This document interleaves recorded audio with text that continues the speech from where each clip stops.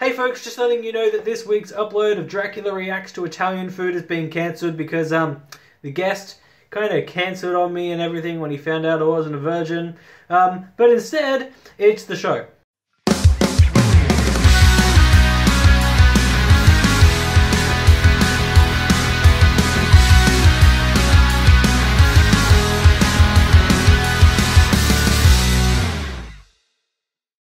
On YouTube, you can.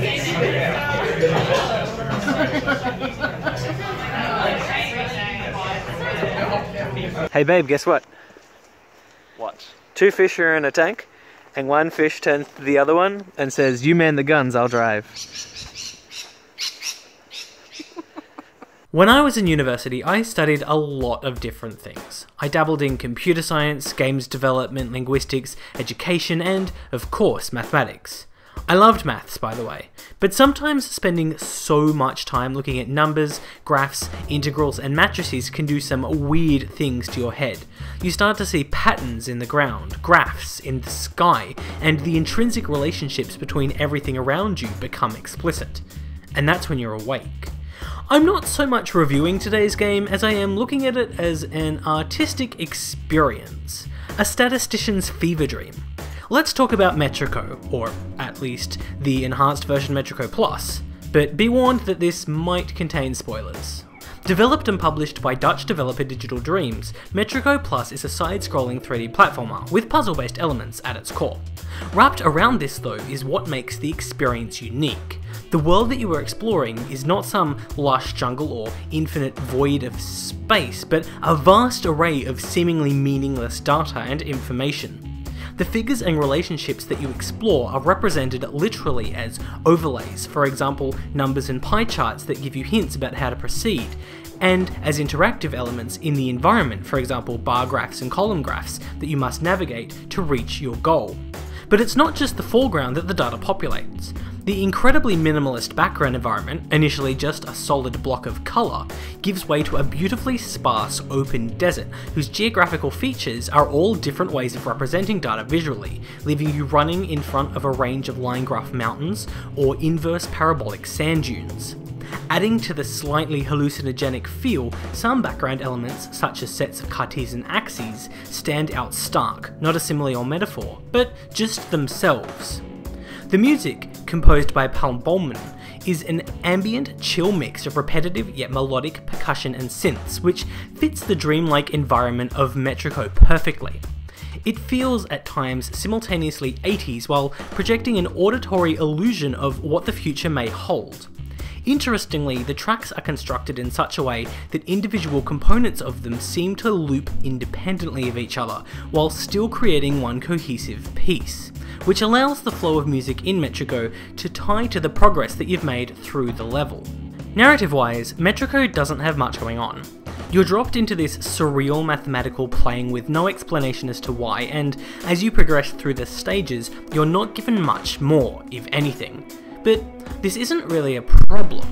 Each time you complete a stage, you're given a choice out of two body pieces to be converted into what, to me, appears to be some kind of metallic exoskeleton, although your choices don't have any non-aesthetic effect on the game.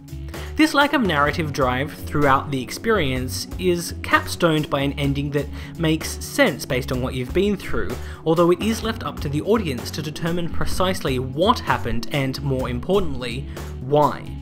This kind of authorial distancing from the meaning behind a piece, instead allowing the viewer to prescribe their own meaning to the piece, is something I would like to see done more often in games. Metrico is, in my opinion, a great experience. It's quite short, I finished it in an evening, but it's also something that I've never seen before, and that's important to me. It's going to be an experience that I remember, and that's worth something. It's $14 on Steam and available right now. Don't even worry about it, just put it away. The important thing is that you get the thing, right? Yeah. Also, I'm going to risk one of... Take me down to the paradox city where the grass is green, and this statement is false. Hey everybody, we're going to do the quiz and we're going to do it really fast because we've only got a very short period of time. This is Sam, my boyfriend. Say hi to Sam. Good, that's all good. You guys said hi to Sam. Sam, do you know the rules of the quiz? I do. You have to get the questions wrong instead of right. You've got a minute and a half to answer 12 questions. And that time starts very, very soon when my assistant Jorge hits the button. Now, quiet or sexy? Which word completes the film title all blank on the western front? All sexy. Coffee or tea? What is rooibos a variety of? Coffee. Fox or chicken? What animal is Disney's Robin Hood? He is a chicken. It or Up? Which film features a supernatural murder clown? Up.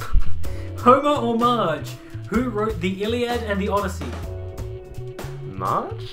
Jerk or bastard? Which is a weightlifting move? It's a bastard.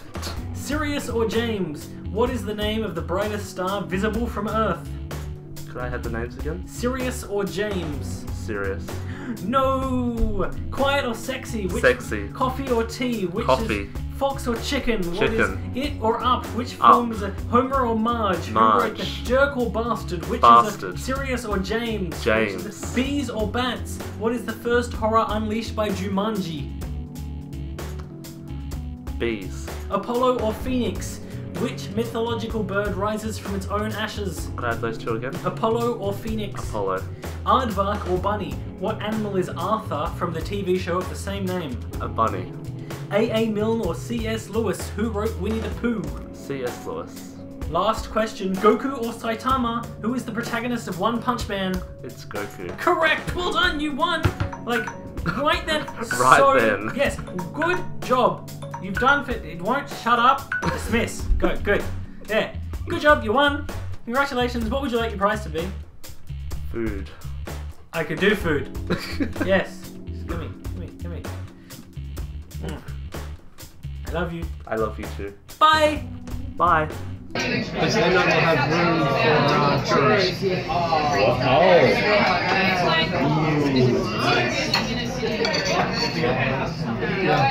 Okay, I like